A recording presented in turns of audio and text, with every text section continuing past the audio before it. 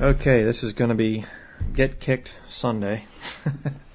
I'm going to be speaking on overcoming addiction, and you pretty much don't have to worry because everybody's going to qualify for something.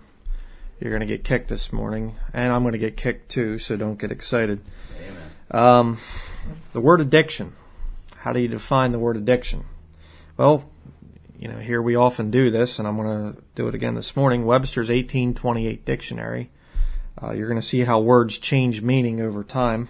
Webster's 1828, addiction, noun, quote, the act of devoting or giving up in practice, the state of being devoted. That's Webster's 1828 dictionary. What about Webster's 1955? Addiction, noun, quote, the condition of being addicted to a habit, habitual inclination. That's what most of us think about addiction today, but back in 1828, addiction was actually a positive thing. And we're going to see that towards the end of this sermon, that addiction is actually something that you should have. I'm not going to tell you that you need to get rid of all addictions and then you'll have things straightened out. That's not going to happen. Your flesh is going to become addicted to things. You are a creature of habit. It's been well said. Okay, I'm not going to advocate elimination of all addictions. I'm going to advocate replacement of harmful addictions with good addictions. That's what this sermon's going to be about. But how does the Bible define addiction? Turn to 1 Corinthians chapter 6, verse 12. 1 Corinthians chapter 6, verse 12, I think really defines what we would call addiction today. This is another one of those verses that you should really know and understand. It says here, all things are lawful unto me, but all things are not expedient. All things are lawful for me, but I will not be brought under the power of any. Now we're going to see that as we continue through this study, a lot of the things that you can become addicted to will actually keep you under their power. It will become a habit that is very hard to break. It literally will have power over you, have power over your life. Now, what about different types of addiction? Now, what's the first thing that most people think of? Alcohol, drugs, and cigarettes. That's what most people think of when they think of addiction. You say somebody's an addict, they think of drugs, alcohol, or cigarettes. That's what most people think about. Okay? And we're going to talk about those, but we're also going to talk about some addictions that you might not be as comfortable with. Okay? Some that you might have in your life. In fact, I can almost guarantee you that you will. We're not going to turn here, but Proverbs chapter 9, verse 8 through 10 says, reprove not a scorner, lest he hate thee. Rebuke a wise man, and he will love thee. Give instruction to a wise man, and he will be yet wiser. Teach a just man, and he will increase in learning. The fear of the Lord is the beginning of wisdom, and the knowledge of the holy is understanding. Proverbs 27, verses 5 and 6 says, open rebuke is better than secret love. Faithful are the wounds of a friend, but the kisses of an enemy are deceitful. Okay? I'm not going to tell you these addictions today and say, now, it was a result of your childhood or something like that. It's an inherited trait. I'm going to do a little bit of wounding today. But it's because I'm your friend. It's because I want to do, I'm doing this message to help Christians out there. I'm not doing this as a thing of just kicking you and stuff like that. And I will say this. A lot of preachers out there, they'll go down through this list of addictions, which I'm going to go over today, and there's certain ones that they'll fall for. But then there's other ones that they don't have a problem with. And I've heard these guys, and they'll pick addictions that they don't have any temptation in, and then they'll blast people that are tempted in those areas. And they'll just tear you down, and you're probably not even saved, and they'll rip you to pieces because they don't have a problem with that addiction. I'll just give you a good example. I have no temptations in the area of alcohol. None. I have never been tempted to go out and get drunk. Never been a temptation for me. So it'd be real easy for me to tear into people that have had problems with alcohol. Because, see, I don't have a problem with that addiction. But then there are other addictions, which I'm going to be talking about today, that I do have a problem with and that I do struggle with. And, a lot of these preachers, they'll kind of be quiet about those things. Got to watch out for that. And as I said earlier, I am actually going to be promoting some addictions here towards the end of the study. All right, now the addiction, the first one we're going to talk about is alcohol. Turn back to the book of Proverbs in your Old Testament. Proverbs chapter 23. The Bible has a lot to say about addictions and things like that, problems with the flesh. The Bible is the greatest book that's ever been written. It's an instruction manual for the body of man. And you'll see how that God knows exactly what goes on with how our bodies work, how our minds think. And He knows exactly what goes on with a drunk. We're going to see that here. Proverbs chapter 23, starting at verse 29. It says here, Who hath woe? Who hath sorrow? Who hath contentions? Who hath babbling? Who hath wounds without cause? Who hath redness of eyes? Well, there's a lot of questions there. Well, who has all those things? Verse 30. They that tarry long at the wine, they that go to seek mixed wine. Look not thou upon the wine when it is red, when it giveth his choler in the cup, when it moveth itself aright.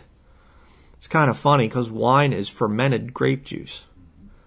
And most alcohol is rotten liquid. Kind of interesting. And if you drink it enough, it'll actually eat holes in your liver. Cirrhosis of the liver. Kind of weird to be drinking something like that. I mean, if you go out and you see this old rain barrel and it's got this rain water in it that's been in there for a week or two and it's got rotted leaves in it and everything, fermented water, you wouldn't think about drinking that. But you put a fancy label on it and you put it in a bar somewhere and, I'll drink that stuff. It's rotten liquid. That's what alcohol is. Kind of weird to drink a thing like that. Verse 32. At the last it biteth like a serpent and stingeth like an adder. Thine eyes shall behold strange women, and thine heart shall utter perverse things. There's plenty of fornication that goes on at bars. Plenty of it. Not a good place to find a wife, if you're a man. Verse 34, Yea, thou shalt be as he that lieth down in the midst of the sea, or as he that lieth upon the top of a mast. Did you ever go out on a boat out to sea, and the thing's moving all around, and you start feeling kind of seasick? That's not a positive thing. Why would you want to drink a liquid that would make you feel that way?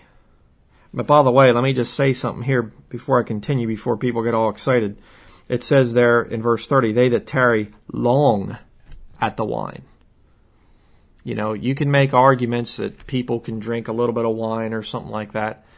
That's not what's being rebuked here.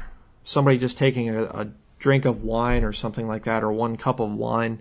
I personally stay away from it. I don't want anything to do with it. Yep. You can drink it and still be saved. Well, all things are lawful, but they're not expedient. And I know my flesh is weak. And if I drink something and I know it makes me feel better and I kind of forget my problems for a little bit, I know that my flesh might have a tendency to lean towards that stuff. I don't want anything to do with it.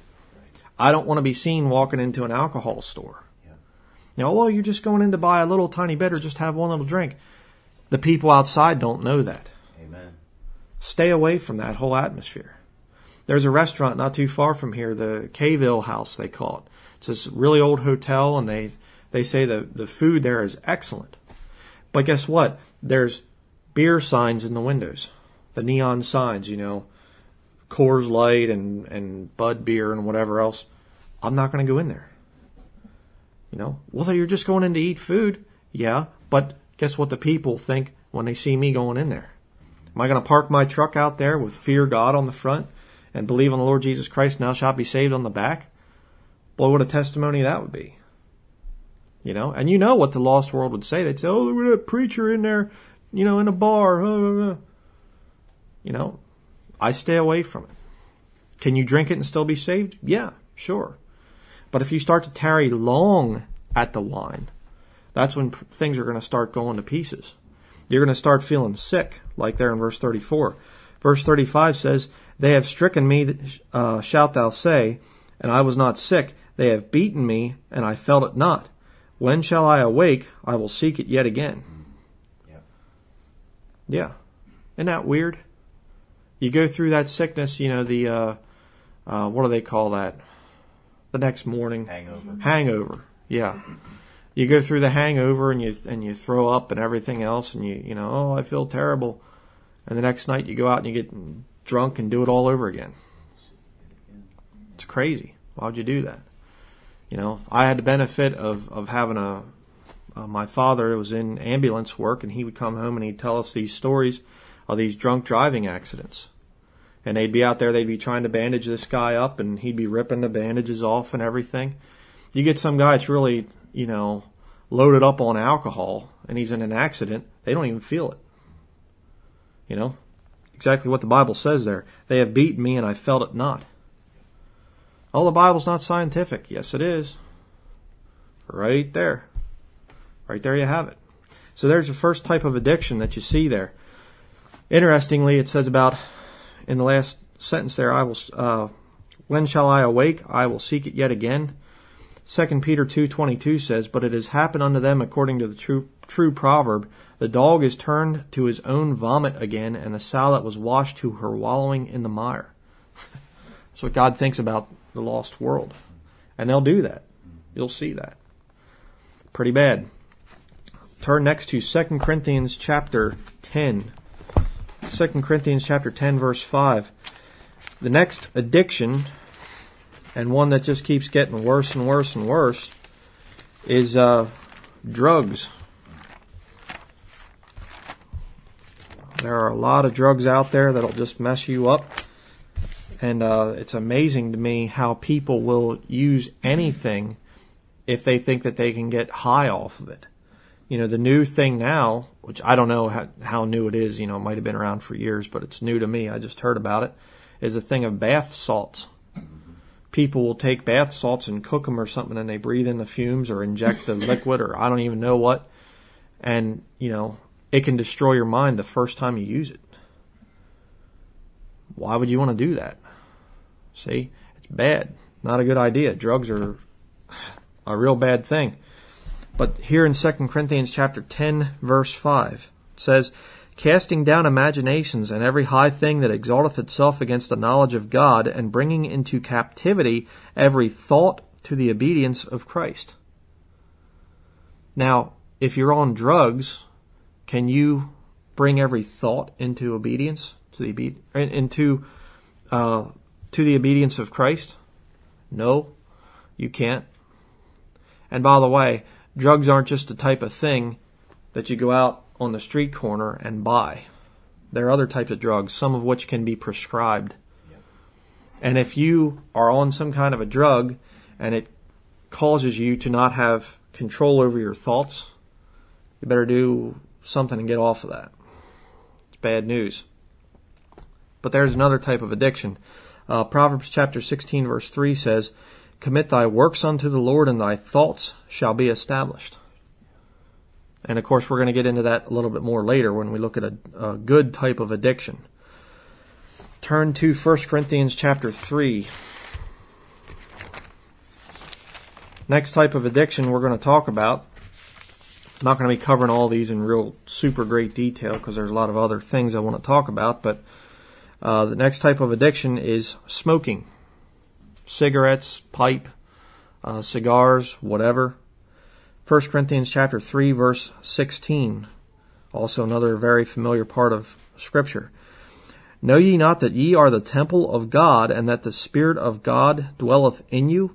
If any man defile the temple of God, him shall God destroy, for the temple of God is holy, which temple ye are. Right there, we have a wood stove. You can't see it, of course, in the recording, but we have a wood stove right over here that we heat this place with in the wintertime. Now, how would it be if we decided, hey, you know what? Let's take that pipe off of there, that stove pipe off of there. Let's get a good fire going in there. Well, before too long, you'd have this whole room filled up with smoke. Would that be a good place to worship? No. Why would you do it to your own body?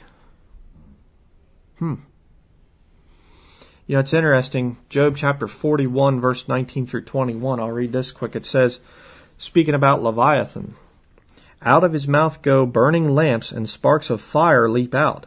Out of his nostrils goeth smoke, as out of a seething pot or cauldron. His breath kindleth coals, and a flame goeth out of his mouth. Kind of interesting there that one of the descriptions of Satan as the dragon, as Leviathan, you know, and it talks about smoke going out of his nose, his nostrils. That's what people that smoke do. You know, nothing more attractive than a woman with smoke coming out of her nose, you know, like a fire-breathing dragon. Not a good addiction. And you say, oh, but I don't think Christians would be involved in such things. Yeah, they are. Yeah, they are. I know of a couple. You know, I know there's a guy on the internet that makes videos and things, and he's a professing Christian, and different times he'll be smoking a cigar. And, you know, I think the guy's probably saved. But what a testimony. What a testimony to the lost world. It's just not right. Okay, and what's the next addiction? Pornography. Another one of the more serious addictions. Psalm 101 verse 3 says, I will set no wicked thing before mine eyes. I hate the work of them that turn aside. It shall not cleave to me. You know, for some weird reason, the thing of pornography, it'll cleave to you. It'll stay in your mind for years and years and years to come. You'll forget other things, but you'll remember those images. That's something else. Leviticus chapter 20 verse 17 says, and if a man shall take his sister, his father's daughter, or his mother's daughter, and see her nakedness, and she see his nakedness, it is a wicked thing, and they shall be cut off in the sight of their people. He hath uncovered his sister's nakedness, he shall bear his iniquity. And of course there's more involved there, you know, but the point is, it starts with seeing somebody's nakedness, and it's a shameful thing. Now obviously between married couples, that's fine. The marriage bed is undefiled and holy before the Lord. Fine. But when it comes to relatives or to other people, you shouldn't be seeing nakedness. It should be a shameful thing. You know, the Bible talks about there the Laodiceans, and it says, anoint thine eyes with eye salve, you know, and that you're to be clothed with righteousness, fine linen of righteousness, that the shame of thy nakedness do not appear. Nakedness in the Bible is associated with shame. What happened to Adam and Eve? When their eyes were open, they saw that they didn't have anything on, and they were ashamed. It's not normal to want to be nude publicly. That's wrong. Shouldn't be that way. And the man that was possessed with devils, by the way, what was his condition? He wasn't wearing anything either. Pornography is not a good thing, and there are people that are very much addicted to it. I mean, some of the studies, I read about this in my pornography epidemic, they have Christian men's retreats, and they ask for, well, maybe not a show of hands, but they take surveys. Up to 90% of those men admit to looking at pornography within the last month. Christian men. Professing Christians. What's it like in the lost world? It's bad news. Is that an addiction? Yep. And if you want to hear more on that, I'm not going to be able to cover all the details, but if you want to hear more, you can listen to the pornography epidemic message on that. But that's certainly an addiction. And I'm going to tell you right now, you're not going to be able to just eliminate it. Okay? By going to counseling or to some other thing, you can't just eliminate that. It's going to take you replacing that addiction with something else. And we're going to talk about that later. On to the next addiction. Luke chapter 15. Matthew, Mark, Luke. Go there next. Luke chapter 15, verse 11. This is another one that's another big addiction, which a lot of people don't want to think about, but it's gambling. Luke chapter 15, verse 11. Jesus tells a story here. It says here, "And he said, a certain man had 2 sons, and the younger of them said to his father, Father, give me the portion of goods that falleth to me. And he divided unto them his living. And not many days after the younger son gathered all together, and took his journey into a far country, and there wasted his substance with riotous living. And when he had spent all, there arose a mighty famine in that land, and he began to be in want." Now, it doesn't come right out and say that he gambled or anything, but that could have been one of the things that was included there in the riotous living. Could be he was just going throwing his money around and whatever else. But I'll tell you, one of the worst types of riotous living is when you take hard-earned money and you put it on a table or something like that and you bet it and you lose it all. Again, I have no temptation in that area. I think it's stupid to do something like that. I realize how hard it is to make money, and I'm not going to bet it. It's not going to happen. But, it's kind of funny. One of the statements about Las Vegas, that's, when you think gambling, most people think Las Vegas. They say, what happens in Vegas stays in Vegas. There's some perversion stuff there going on. But the fact of the matter is, it's actually true. Because what happens in Vegas is you go there to these big casinos, and most people, you have some people that'll win. They got to, allow that occasionally so people don't rise up and riot or something. But most people, they go there and they lose their hard-earned money. So what happened in Vegas is they gave the casino their money, they lost it, and then they leave. So their money came to Vegas and it stayed in Vegas. And it's not going to leave. And you say, well, I'd never go to Las Vegas. I know professing Christians that have, and that go and gamble. I don't know why you'd ever be caught dead in a place like that, unless you're street preaching. But or driving truck. Yeah. Just driving through, passing through, right? Even that's vexing. That's vexing, Brian. Yeah, I'm sure. But the fact of the matter is, I don't know why a Christian would take the money that God's given them and gamble it away. You say, well, I'd never go to a place like Las Vegas. I wouldn't be caught dead. Okay, do you play the lottery? Do you play the lottery? Well, the proceeds from the lottery help older people. Yeah, Yeah, sure. Tell me all about it. Genesis chapter 3. Turn there next. I'm going to show you what God expects. Genesis chapter 3, verse 17.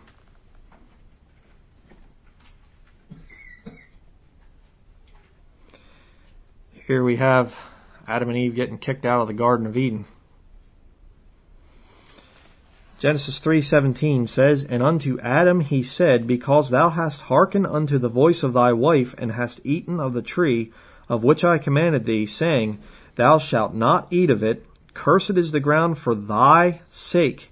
In sorrow shalt thou eat of it all the days of thy life. Thorns also and thistles shall it bring forth to thee, and thou shalt eat the herb of the field. In the sweat of thy face shalt thou eat bread, till thou return unto the ground, for out of it wast thou taken, for dust thou art, and unto dust shalt thou return. I didn't see anything in there about taking your hard-earned living and gambling it so you can get rich quick. I must have missed that. Maybe that was in the originals or something. No, God's will is for you to work and work hard for your living. You know why? Because then you appreciate it. God's will is not for you to go out and buy a lottery ticket and come home and you find out that you're a millionaire. You didn't work for that money. And guess what happens when you get rich quick? It messes you up. The Bible talks about the love of money is the root of all evil. Which some professing have erred from the faith and pierced themselves through with many sorrows. You get rich quick, you will be pierced through with many sorrows. You'll make friends that you never knew before. God's will is not for you to gamble your money. And even if you go out and you buy a lottery ticket that costs, I don't even know what they cost, we'll say $5 or something like that, and you make $1 million on it or something. that's still not God's will. Even if you take $5 a week or something, buying lottery or whatever, you're still wasting money. Okay? It's not God's will for you to be into gambling. And by the way, there are people that get very much addicted to it. Very addicted. You know, and these casinos, that's the kind of people they want coming. They want people coming that are going to spend all the living that they have. They want the prodigal son type of people that come and spend all their inheritance with riotous living. That's what Las Vegas is all about. Riotous living. Okay? Well, you say, well, I'm doing pretty good. I don't have a problem with alcohol or smoking or drugs or pornography or gambling. I'm doing good. Well, stay tuned because I'm going to get you today. 1 Thessalonians chapter 5. We're going to go there next. And we're going to talk about the next addiction.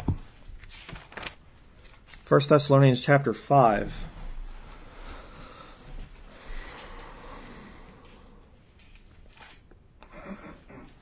First Thessalonians 5:22. The Bible says, abstain from all appearance of evil. What's the next addiction? The next addiction is television and movies. The Bible says you're to abstain from all appearance of evil. Where do you get the appearance of evil? Best place to find it is from television. Through movies. And I'll tell you what, the appearance of evil is getting much, much more evil as time goes by. You know, I mean, it's getting bad. Turn next to Romans chapter 1. Romans chapter 1, we're going to go to verse 28.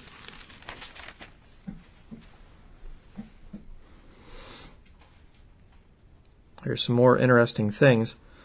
If you want to see the plan or whatever about how which a nation falls, the steps that a nation goes through, you know, before they collapse, just read Romans chapter 1.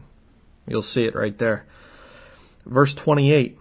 And even as they did not like to retain God in their knowledge, God gave them over to a reprobate mind to do those things which are not convenient. You want a theme verse for Hollywood? Right there it is. They don't like to retain God in their knowledge. And so what's God do? God says, okay, reprobate mind. There you go. And to do those things which are not convenient. It's funny, all these Hollywood actors that have such a disdain for God in the Bible,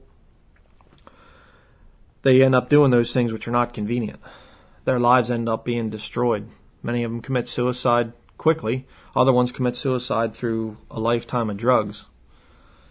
You know, look at verse 29.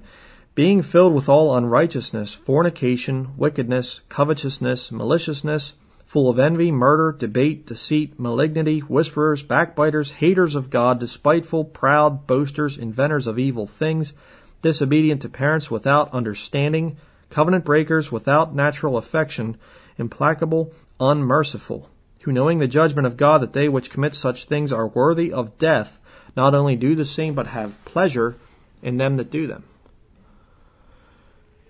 I think it's amazing, and I'll tell you right now, I've seen movies, I've seen, things that I probably shouldn't have seen. I've seen, if I look at that list right there, yeah, I've seen some of that stuff through television and movies, and I have had pleasure in them that do them. You say, oh, it's just pretend, it's not real and everything. Yeah, but Bible doesn't say, if they're just pretending. Something to think about. We look at those verses 29 through 31, and we call it entertainment today. Right.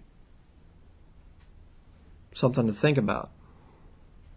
The old thing of, would you watch it if God was sitting there beside you? And people go, well, no, well, he is. The eyes of the Lord are in every place, beholding the evil and the good. Something to think about. And you say, well, what's that have to do with addiction? Can you stop watching it? Right in the middle of it? Just when it's getting exciting, can you say, that's enough? Or are you so addicted that you can't shut it off? Something to think about. Can you live without something for a week, for a month? If you can't live without it, for a week, you probably are addicted to it. That's a problem. See, you're being brought under the power of it. And there are people, they can't even go hours without watching. I mean, I know people, I've gone to people's homes, it's on all the time, whether they're in the room or not. Shouldn't be that way. That's an addiction. Now, the next addiction. Here we go again. Time to get kicked again. 2 Timothy chapter 3.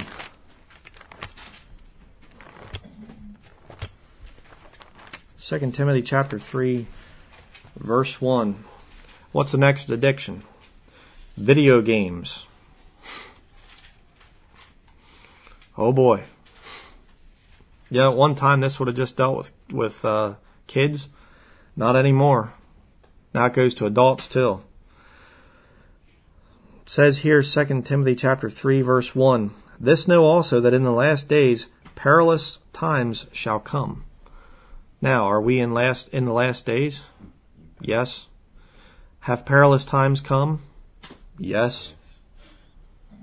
Absolutely. And they're going to get more and more perilous as time goes by. Jump down to verse 4. It says here, traitors, heady, high-minded, lovers of pleasures more than lovers of God, having a form of godliness but denying the power thereof, from such turn away. Okay? Now, a couple things to consider here. Number one, can you play video games for an hour? Absolutely. Sure. Yeah. Can you pray or read your Bible for an hour? You can. Yeah, physically you can, but do you? Yeah, is the question. And I'm going to confess a fault here. The one time, this couple years ago, but I was into these video games, these computer games where you build up armies and you have, your little village where you're farming and you're mining things and stuff to finance your army, and you build this immense army and then you go invade the other guy's country, and and I was playing it, and it was like I had this immense army built up, and I'm playing against a computer and everything, and I went over and I'm trying to invade their country, and they'd beat me, and I'd build up another army, and I was so into this game, and I finally got the thing done. I mean, my eyes were like bloodshot. I'm like, man, what time is it? I looked over at the clock. It was 4 o'clock in the morning. I must have been playing for 5 or 6 hours. You say, were you that addicted? Yep. You know what I did? It was just like I just was so convicted after that. I took the video game out of the computer, and I just went snap and broke it. And I just said, Lord, I'm sorry. And I never fell for video game addiction after that. Right? Wrong. There have been other times. It's stupid when you think about it. What does it accomplish? Nothing. It's just entertainment. And I'm going to talk about whether it's right or wrong in here in just a minute or two, but the point is, does it bring you under its power? Yeah. Mm-hmm. And how is it that you can play that till 4 o'clock in the morning? I could play it till 4 o'clock in the morning, but when's the last time I prayed till 4 o'clock in the morning? Or read my Bible till 4 o'clock in the morning? That's a problem.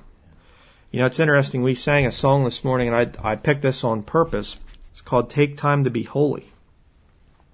And I'm just going to read the first verse here. It says, Take time to be holy, speak oft with thy Lord, abide in him always, and feed on his word. You know why so many Christians are so weak and anemic nowadays? Because they don't feed on his word.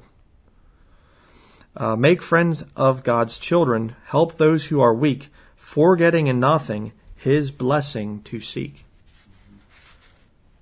That's an important thing. You need to take time to be holy.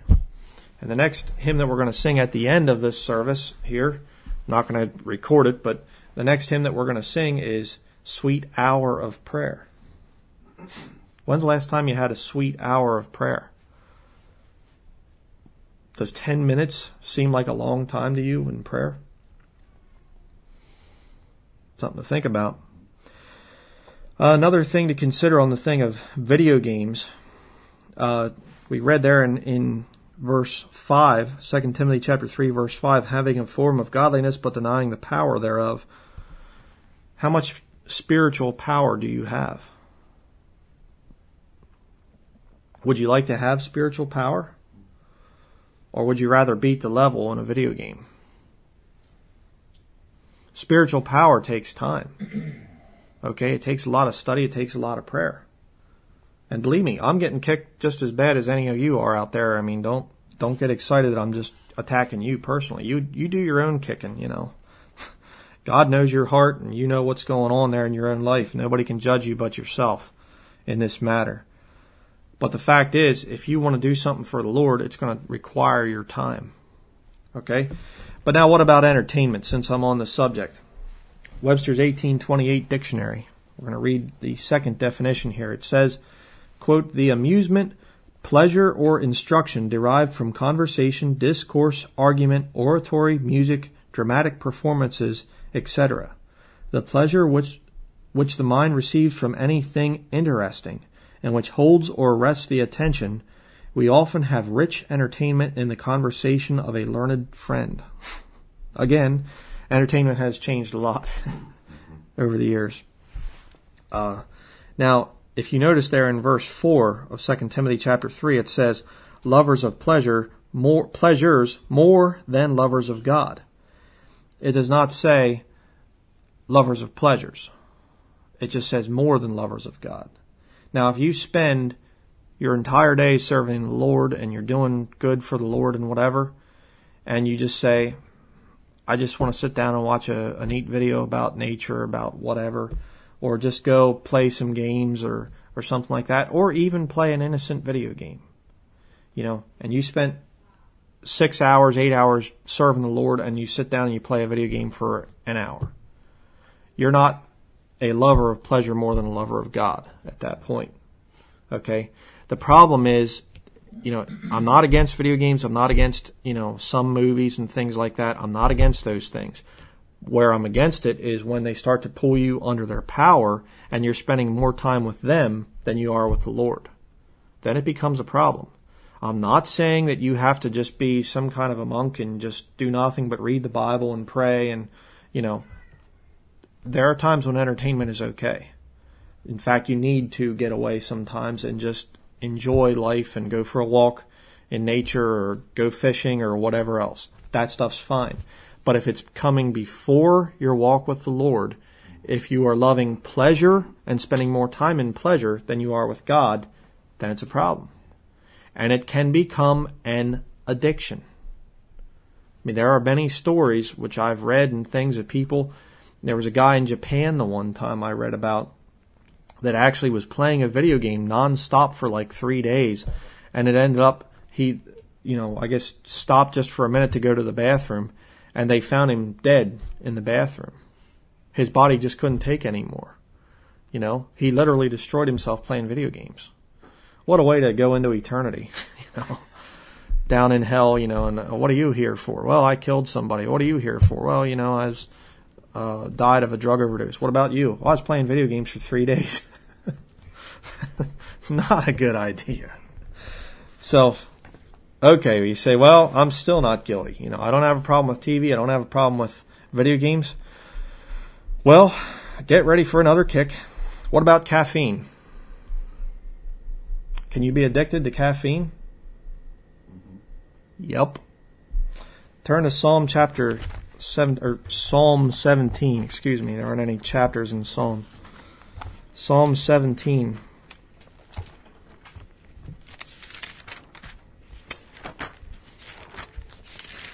Psalm 17, verse 15. You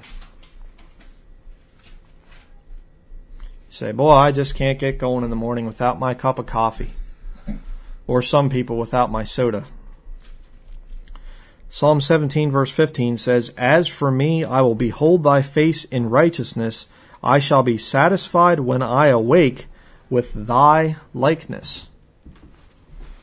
Turn to Psalm 57. Psalm 57 verse 7. When you awake, what's the first thing that you think about? Something you need to think about there. Psalm 57 verse 7 says here, My heart is fixed, O God. My heart is fixed. I will sing and give praise. Awake up, my glory. Awake, psaltery and harp. I myself will awake early. I will praise thee, O Lord, among the people. I will sing unto thee among the nations. For thy mercy is great unto the heavens, and thy truth unto the clouds. Now you say, well, this is different. You know, David lived back in a time when there was no pollution and there was no, electronic smog and whatever else. Yeah, I know that. You can't compare yourself totally to a time when everything they ate was organic. There was no pollution. There was no, electric stuff going on. I know that. I'm aware of that. We're not going to be quite as energetic as people were back then, See, it's the opposite of evolution. We're not getting better. We're getting worse. And the Lord's going to have to restore this earth someday. But the point is, what's your condition when you get up? Some people say, well, I'm just not a morning person. Well, many times people that aren't morning persons, it's because they're night people. And they're staying up too late and they're not getting enough sleep. Again, I'm being kicked here. Okay? Friday night I was up working until 1:30 in the morning. Saturday morning, I guess that would be actually. Last night I was up till after midnight. There are times I just got work to do and I put it off, and then I end up being up really late and I get 4 or 5 hours of sleep and it just doesn't work. Now, I don't have a problem with caffeine. I'll tell you that right now. I drink a cup of tea in the morning with breakfast, but I can take it or leave it. And that's all I drink. I don't drink it all day long. But what about these people that they just have to have their cup of coffee and they end up drinking a pot or two a day? That's not good for you. It's not good. And it's kind of a sign of something else being wrong. If you have to have caffeine to get yourself going, you're probably not eating right. You're probably not getting enough sleep. There's some problems there. And I've heard of stories of people that I heard about a woman the one time that basically lived on coffee and cigarettes. And she'd eat occasionally, every couple of days or something, but just eating or just smoking cigarettes and drinking coffee all the time. That's bad. It's incredible. And there are people that are like that. Okay? It's just something that's a sign of things, being bad. As far as another thing about caffeine is soda. There again, I know people that drink a lot of soda. I myself used to do that. I was working at a factory at one point in time and I'd buy a case of Dr. Pepper and I would drink 3 or 4 of them a day. It was wrecking my health. It's not good for you. And the funny thing is, it wasn't even quenching my thirst. It made it worse. If you're living on soda, especially diet soda, that stuff is, toxic. Bad stuff.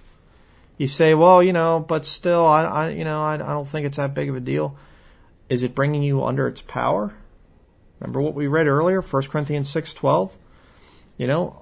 Are you being brought under the power of caffeine? Something to think about. Okay. Now we're going to go on to the next one. Proverbs chapter 23.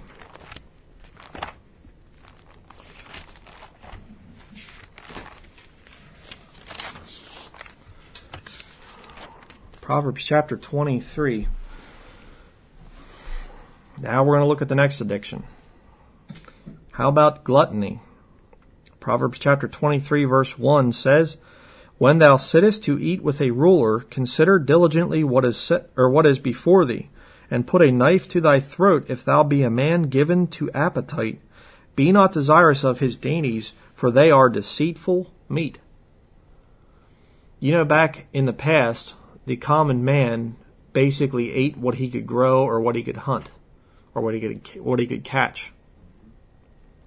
The kings were the ones that were getting all the delicate foods, all the imported type of stuff. But guess what? Here in America, we all eat better than kings did hundreds of years ago. That's right. And the things that were considered dainties and deceitful meat now is part of our common diet. Most things that you can grow or that you can hunt or that, most things from nature that you can eat are going to be good for you. You say, but they're high in fat. Yeah, but the fat's good if you're working hard, as we talked about earlier. Those things are good for you. But when you start getting into these dainties and deceitful meat, that's where you're going to start having problems. And the Bible says there, if you are a man given to appetite, you should put a knife to your throat. Now, you don't have to literally do that. If you're invited out to eat or something, somebody says, would you like a chocolate? Don't pull your pocket knife out and stick it to your throat or something. I mean, you don't have to do that. But the point is, you should think that way. You should say, oh, no, thank you. No, I don't want any of that. And I mean, I can't go off on a big thing here, big tangent, but study some of the stuff that's in candy or some of these other things, the processed type of food. It's a step or two above poison. It's bad for you. And you can become addicted. There's a lot of people that are addicted to certain types of foods. And it can lead to problems, weight problems. Something you need to think about as a Christian. Okay? And you say, what about you, Brian? Are you always in control? Are you always, only eat the best foods? No, unfortunately, I don't. There are times when I should put a knife to my throat, and I don't. There are times when I say, oh, just one. I'll tell you a little story here. I probably said this in other sermons, but one of the things that I am trying to cure myself of ever eating is chocolate. Because when I eat chocolate, I get a headache. And it lasts all day, and there's nothing you can do about it. You can take headache medication, Excedrin, aspirin, Tylenol, whatever. Doesn't matter. Until that stuff's out of your system, out of my system, I have a headache. It's just not worth it. But there are many times when I'll just, maybe this once. And then I pay the whole next day. Why is it? Well, it sure looks good. Smells good. You smell that chocolate aroma. Oh man, that really looks good. What is it? It's deceitful. Don't eat it. And that's something, by the way, I just want to say something else here quick before we continue. And that is 1 Corinthians chapter 9 verse 27 says, but I keep under my body and bring it into subjection, lest that by any means when I have preached to others, I myself should be a castaway. As a Christian, you do need to keep yourself in reasonably good shape. I say reasonably good because sometimes in ministry you aren't going to be able to eat the best foods and get the most exercise and everything else. Sometimes you're going to have to sacrifice your health a little bit. But the point is you should do what you can to prevent yourself from getting sick. We have it all wrong here in America. We have health care, which is I'm going to live how I want to live, and then when I get sick, the doctor will fix me. That's not the way it's supposed to be. And you shouldn't be that way as a Christian in your relationship with God. You don't say, I'm just going to live in sin, and then when I get messed up, then God will fix everything for me. And you'll see that. A good example would be smoking. The Christian smokes and smokes and smokes, and all of a sudden they feel kind of funny. They go to the doctor, and the doctor says you have cancer. And then they say, please pray for me that God will heal me of my cancer. Well, you shouldn't have started smoking in the first place. If you live like that, if you live after the flesh, ye shall die, the Bible says. You got to watch out for that stuff. You need to avoid sin, and you need to avoid unhealthy eating. Okay? Make it a life of prevention, not of I want to be cured now because I lived in sin. You need to have prevention. Okay? All right, now what about the next addiction? We're going to go on to the next one. You can, actually, I'm just going to read these scriptures. What about debt? Can people be addicted to getting in debt? Yes. Yeah. Especially here in America. Romans chapter 13 verse 8 says, "Owe no man anything but to love one another, for he that loveth another hath fulfilled the law." Okay, so you shouldn't totally get rid of debt. You should be indebted to other people in love. Okay, but that's not the same thing as being in debt to a crooked bank. Proverbs chapter 22 verse 7 says, "The rich ruleth over the poor, and the borrower is servant to the lender." There are a lot of people that are so far into debt that they're a servant. They're a slave. And I know of people that they never get out of debt. They'll go and they'll get a new car, and they'll have it for a couple of years, and they just make payments on it, and then they go to the dealership and say, "Okay, time for a new car." And they make payments on that, and then they go and they get another car, and then they go and they just perpetual debt. We have a lot of farms in this area here, the Amish people, and a lot of those farms, they never pay the debt off. They pass down the farm from one generation to the next, and you just keep making bank payments. Shouldn't be that way. Why? Because you're a servant to the lender. And the worst thing out there is credit cards. And I have seen, there are some of the brethren that have credit cards, and they keep the thing paid up, month to month. Me, I'm not going to gamble. Amen. I'm not going to mess with it. No, thank you. I know my flesh. I know the fact that I want to have something, and I don't want to wait to get the money. And if I had a credit card, I'd be like, well, I think I'm going to be making enough this month to pay for this, so I'll buy it right now. Now think about that as a Christian. Is that really something that you should be involved with? You don't have to wait on the Lord if you have a credit card. You don't have to pray that the Lord will give you the money to buy something. You can just go out and credit card. And there are people that go through credit card debt, and they have to declare bankruptcy and everything, and it's a horrible ordeal. And they finally get out of the thing, and they go right back into it. And I'll just tell you this, I have very low yearly income, and I get advertisements all the time for platinum credit cards with $1,000 spending limit. It's like, why are they sending it to me? Because Proverbs 22:7, "The rich ruleth over the poor." They want to rule over me. They want me to be their servant. The borrower is servant to the lender. Don't borrow money. If you don't have it, don't spend it. Brian, are you condemning the American way of life? Yes. And let me just say this, and just a little side note type of a thing. I know to buy a home and things like that, there are some of the brethren that have a mortgage and payments and things. It's almost impossible with our current corrupt system to be able to buy a home and whatever without going into debt. Okay, I'm not condemning all of that. All right, I understand that. And there are people out there that have a mortgage that are making their payments, they're staying out of debt, they're living a very frugal life. That's fine. But I'm talking about people that are just totally getting into debt and not caring about it. That's wrong. You become a servant to the lender.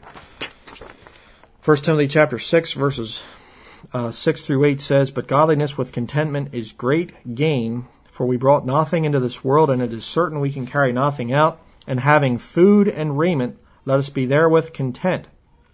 So according to the Bible, all you really need to survive is food and clothing. Raiment is the word there. Okay? You say, well, I have other things. Well, then that's a bonus from God. Be thankful for it. Okay?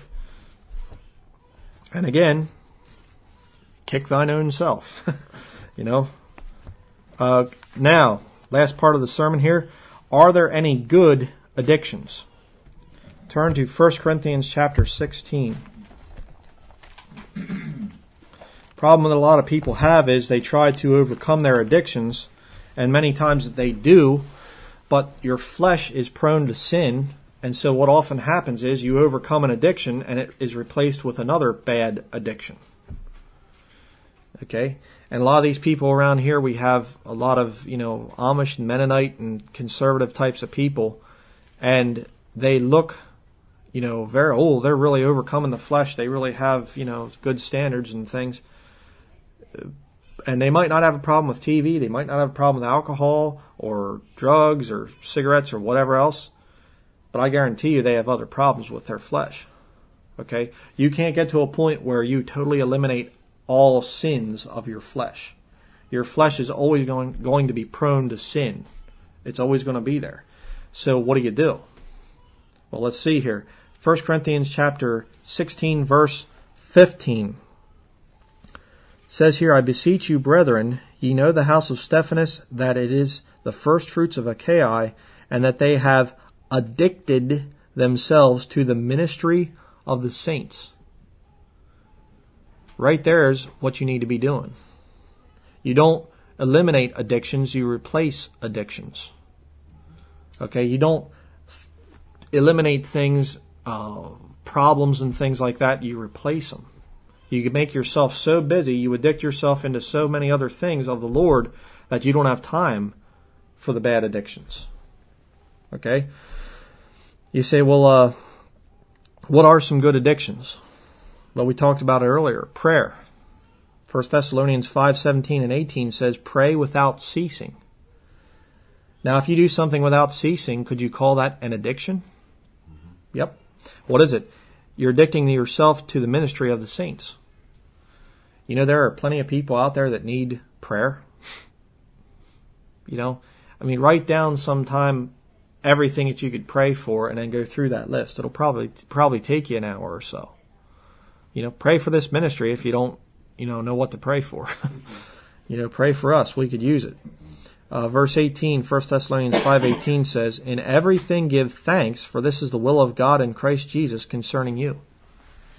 After you get done praying for the Christians, for the ministry of the saints, then start praying and giving God thanks for everything that He's blessed you with. That ought to take you a while. Can you walk? Can your fingers work? Can they move? Can you see? Can you hear? Do you have food and raiment? Give thanks. You should not have a problem praying for an hour. Okay? Something to think about there. Okay, what about another addiction? Reading the Bible and Bible-related books. A lot of good books out there that will help you in your understanding of the Bible. Okay, 1 Timothy 4:13 says, till I come give attendance to reading, to exhortation, to doctrine. You should read as a Christian. There are a lot of good things that you can study. And now today we have a new thing there of video. And of course you have to be careful. You don't want to go into the entertainment thing. But you can learn a lot through preaching, listening to sermons. We have a lot of audio things out there. Sermon audio, of course. You can learn some good stuff on there. A lot of good resources that you can really addict yourself to. And become addicted to hearing the Word of God. The Alexander Scourby recordings of the King James Bible. Become addicted to it. Well, I'd rather listen to some neat, popular music of today. Don't waste your time on that stuff. Addict yourself to the right types of things to listen to, the right types of things to read. 2 Timothy 2:15 says, study to show thyself approved unto God, a workman that needeth not to be ashamed, rightly dividing the word of truth. Okay? You need to study so that God can use you. Number 3, how about another ministry to addict yourself to? Start a soul-winning ministry. Proverbs chapter 11 verse 30 says, the fruit of the righteous is a tree of life, and he that winneth souls is wise. Why are you wise if you win souls? Because it's something eternal. Okay, and you say, well, I just don't have the courage to go up to people and just start opening up conversations. I didn't say that. I said start a soul-winning ministry. People have this idea that a soul winner is somebody that goes and knocks on doors and things. Some people do that, and they're good at it. Some people are good at just going up and walking through a park and handing out tracts. Some people are good to just walk up to somebody in a grocery store and start witnessing to them. Some people are good at that. Other people aren't. Don't feel pressured by the guys that do it in more of a confrontational way.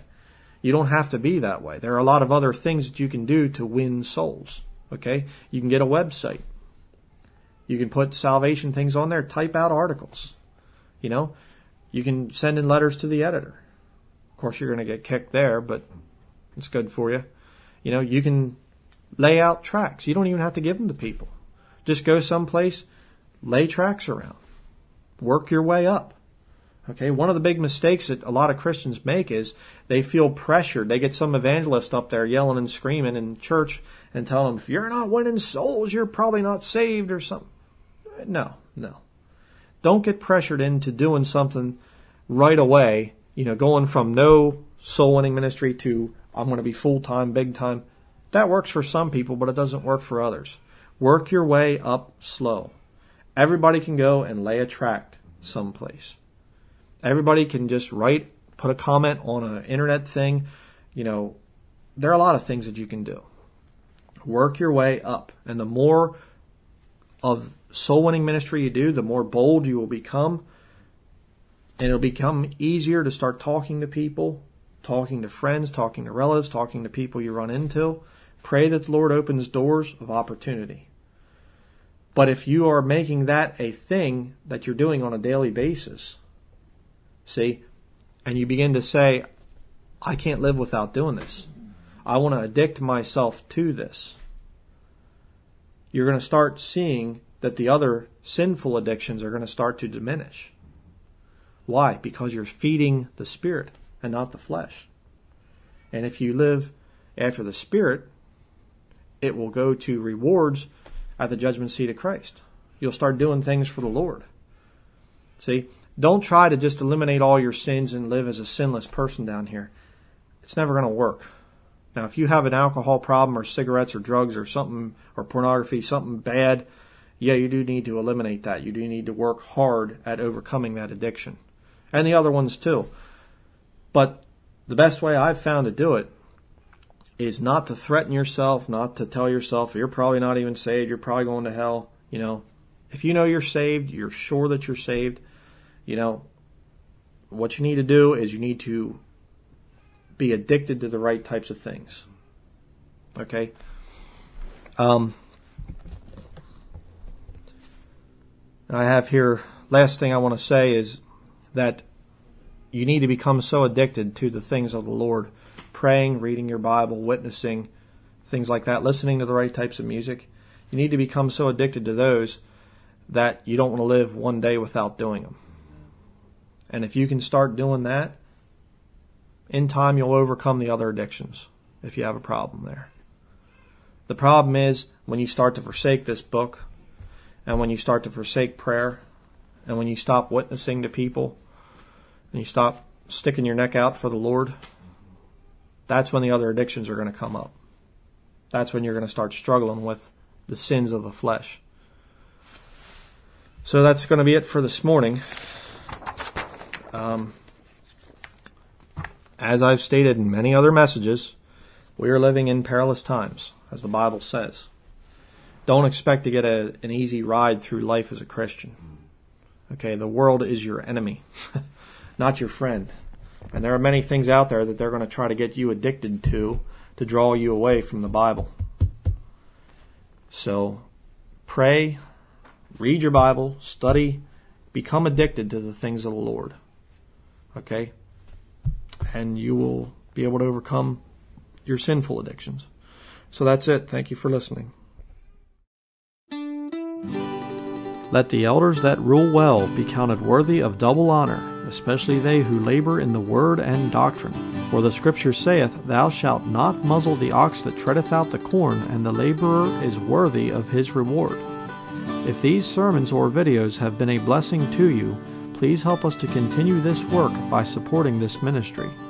You can send a check payable to Brian Denlinger to King James Video Ministries, P.O. Box 300, Bradford, PA 16701. Or you can donate online through PayPal at our website, www.KingJamesVideoMinistries.com.